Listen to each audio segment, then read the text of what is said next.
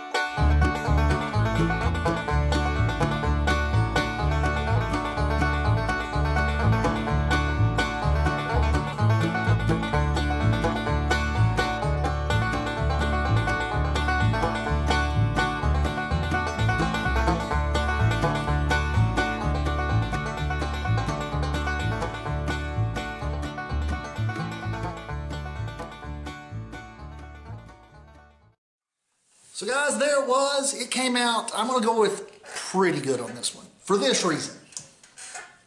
I mean, it looks awesome, but I learned on there that I used the wrong bit when I didn't use my V bit, and I'll get way in here and you can see some chipping in the wood. That's usually indicative of having a dual bit. Well, I knew I had one dual bit, one newer bit that was good. I grabbed the wrong one. So it looks, I mean, from the distance you'll never notice it, and even if you really started studying you wouldn't notice it, but I will give this guy the option and I will cut him a new one, because I'll go get a new bit and do it right, because I do not like putting stuff out that has little blemishes like this in it. So like I said before, Brad is a heck of a woodworker. It is not his full-time job, but I think he could make it that way because his stuff is immaculate when it comes out of his shop. And so go check out his Facebook page. I'll leave a link down below to it and go see what he's got going on. So like I said, I'm going to try to do a live stream. I don't know when I'm going to do it exactly, but when I do get to doing that, I will probably let y'all know a week or two in advance, well, at least a week, but I'm going to try to do it 2 weeks in advance. Just try to set me a date. That way I have to do it. There's going to be some issues with it right off the bat. I can already tell you, I'm not going to be able to do it from out here in the shop. My shop is far enough away from my house that even with my Wi-Fi boosters, I can't get my Wi-Fi out here. And I've got a router and I've already got a big booster, and I mean, I guess I could get a second booster, but I would have to put it in our storage shed, and I don't have any place to plug it in.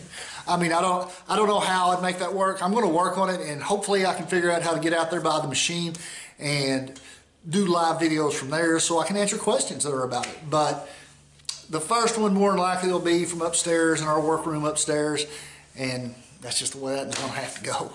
So guys, that's it for this one. If you haven't done so yet, please subscribe, and I'll see y'all next time.